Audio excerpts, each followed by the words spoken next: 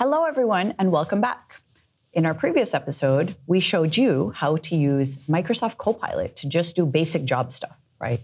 Documents, research, etc. But Sandra pointed out, actually, it's a really good tool for devs, and she uses it all the time. So I said, okay, you sit down next to me and show me things.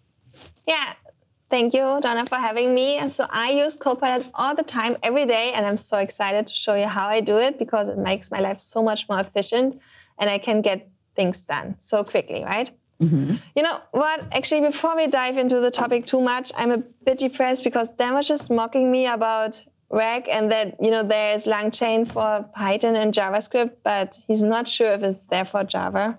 Is there LangChain for Java? This is the question.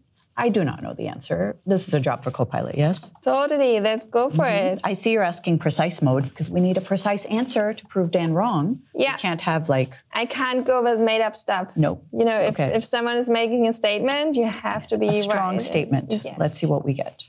Yes. What do we bet? Bets. Is there LangChain for Java or yes or no? I'm going to go with, wait, there is? Oh, yeah, it says yes. There is a community version. A community version. For LangChain for Java. Okay. It even gives me the GitHub repository. Okay. So that's so cool. All right. So yes, there is. That is the right one. Oh, so great. I did not know this information until right now. So for all of you wondering, there is indeed LangChain for Java along with LangChain for JavaScript and for Python. Is there for C++? That's a different episode. So what else you got? I mean, it's also used by so many people and so many contributors. And here's just one, Julian. I remember he talked about it. Yeah, It's my manager. He just said recently that he added image generation towards it. Oh. So, really? And he was got a funny image generation situation going on in your life right now. Yeah. So the thing is, we just moved into our new house and I was all up for all nice warm wooden floors, right? And my husband was like, oh no, but not for the bathroom and the kitchen because it needs to be there forever. And they have 2 tiny children. Yeah, that's not helpful as well. But I guess I would be enough drama to say we need tiles on the bathroom floor and in the kitchen as well. So we compromised, right? That's what marriage is about. That's what life is for. So now we have wooden optic tiles, which would be great because it looks almost like the nature, almost. So they're tiles that look like wood, but they're tiles. Okay, yes. I got you. Okay. And unfortunately, it's only almost realistic because I have the exact same 2 in my kitchen. And every morning I have my first cup of coffee. I see those 2 and I'm like, damn it. Then you can spot it directly. It's not nature. It's fake. It's printed. That's how the wooden designs are made on tiles. And I wish so badly they would have had Copilot at that time because, they would have just generated so many images. And as you are aware, it's not deterministic. So every time I ask Copilot to generate a new image, it will turn out differently. Right. So that would have been a thing. And as a Java dev, of course, I want to have it in code. And my manager was like, well, here, I did it. Here, Julian, here's the code snippet. So there you go. And I'm like, okay, wow, cool. Okay, so I have a question. How many of you love receiving other people's code?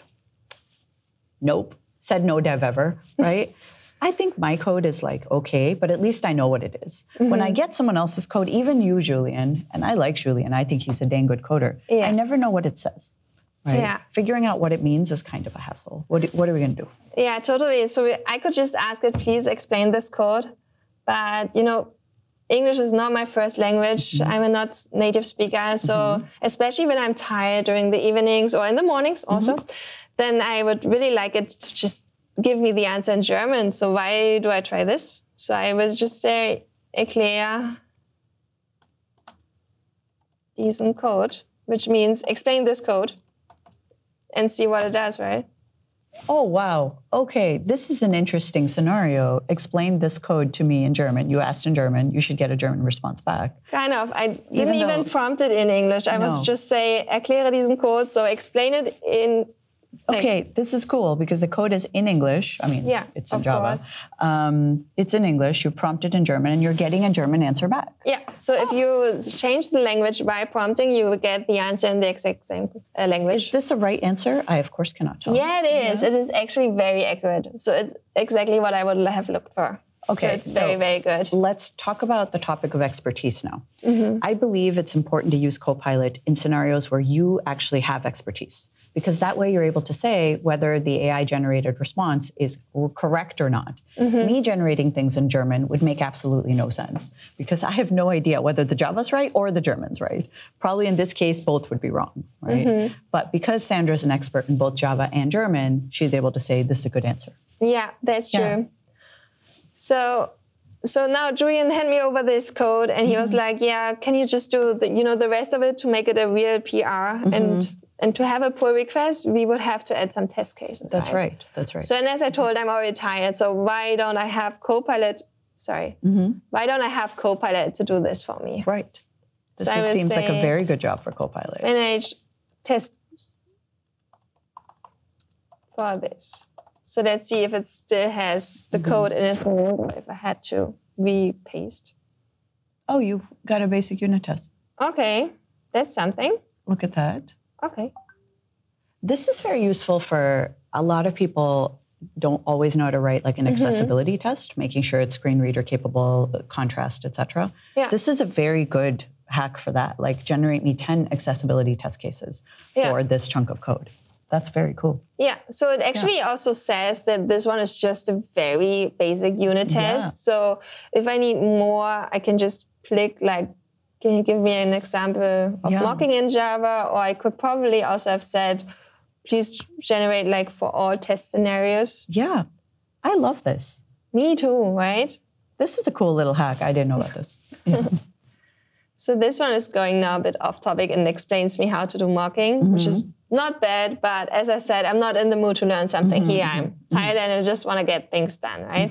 So why don't I click on stop responding and say like, please generate test cases for all test scenarios. And I will just give it the code again just as a reminder. Because the more precise you are with your prompts, the more accurate the answer will be, right? That's right? So that's what we learned as well. Oh, okay. So now I will not only get the JUnit test, but also the mock test cases, which is potentially very good. So at least a great starting point. And then I can just copy those code, put it into my IDE, and then I can go off there with Copilot Chat, for instance. But this one's just free. I have it. I can just use it in my browser, which is very cool.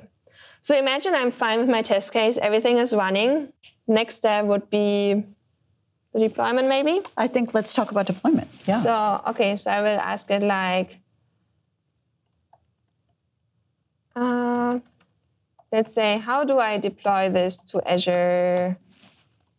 Like container apps? Yeah, container apps. Yeah, container apps. Let's do that. Yeah, sure. Why not? That's the first thing I would do as a dev. I choose the most basic thing, cheap, only use what you need. Yeah, like get this code written, deploy to like the smallest possible app, deploy to whoever needs it, call it. Yeah.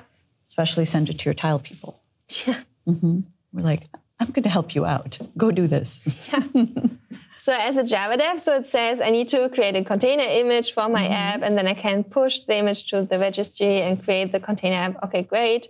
It also gives me tutorials. So again, a lot of things I would have to do by myself. So I could, go on here and just copy probably the POM XML, because that's usually what's needed. I know that if I want to create my own Docker file. So why don't I say, please create a container image or Docker file for this project. So now I should know that this is a POM XML. So obviously I'm using Maven. And here's everything specified, what I need in my app to be run. So I guess the Docker file should be probably basic, but still good. Good starting point. This is great. So it's not the best Docker file. Just to be clear, I won't lose my job. But it will be totally enough. Happily employed to give her a start. It would totally be enough as a starting point, and I would totally be able to just run this, containerize it, and then I can just drag and drop my Docker image even towards the cloud. So deploy it in Azure Container Apps. What I liked about this whole series right now, this episode, is that you showed that Copilot's actually quite useful as a dev Copilot, right? To help you do specific tasks that are kind of annoying. It gets the first part out of the way. Yeah. So you can apply your brilliant brain to solving the rest of the problem in the way it needs to be solved. Yeah. I love it. Yeah, so now it gives me the Docker file, for instance, and I have some doubts about Java 8 and Docker files. So I could also ask like, hey, what do I need to make it more best practice for Java on container? Maybe I do that as the last one. Oh, it's going. Look at it. Best practices.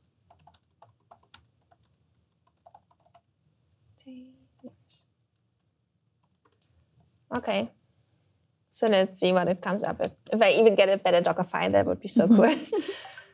Yeah.